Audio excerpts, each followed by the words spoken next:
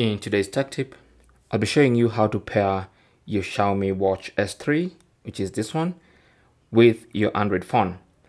So the first thing you need to do is switch on the watch, and once you switch it on, then you can now go to your phone and launch the Mi Fitness app. Now if you don't have it installed, you can simply go to the Google Play Store and find the Mi Fitness app. Here's the app, so just make sure you install that app on your phone, and once you install it, you can now launch it. Now once you launch the app, you can tap on the plus symbol in the top right corner and then select add device. Now once you do that, as it's scanning, you can now go to your watch and select your language. Mine is English, and then it's going to prompt you to download the Mi Fitness and add the device. Now it may search for the device, and if it doesn't, you can always go back, tap on the plus icon again, and this time select scanner.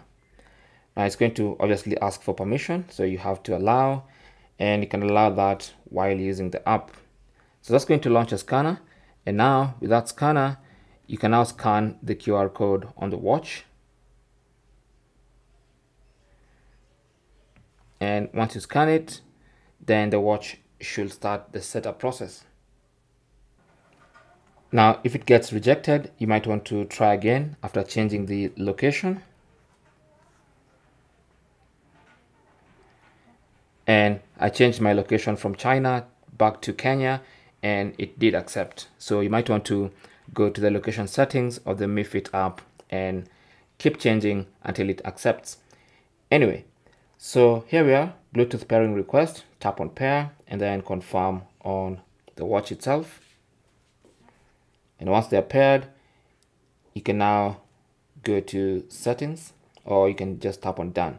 If you want to, you can go to settings and change a few settings, but for now it's already paired. You can just tap on done and continue, and then you can dismiss this and set all that stuff up later. So show contact name, allow access to contacts, dismiss. I'm just going to dismiss everything, and now it says there's an update available.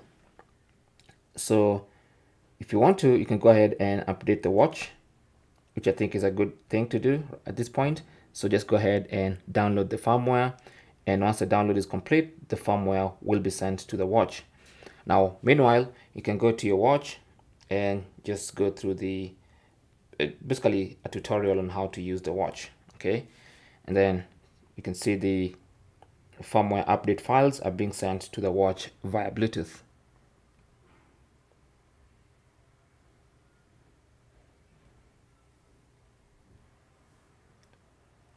So once it's done, it will let you know, and the watch will restart.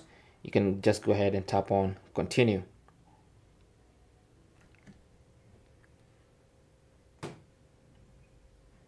Once this is done, it's going to connect.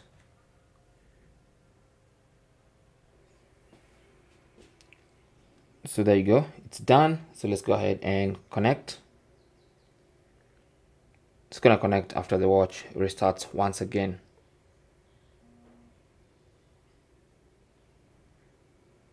There you go, so it's connected and synced.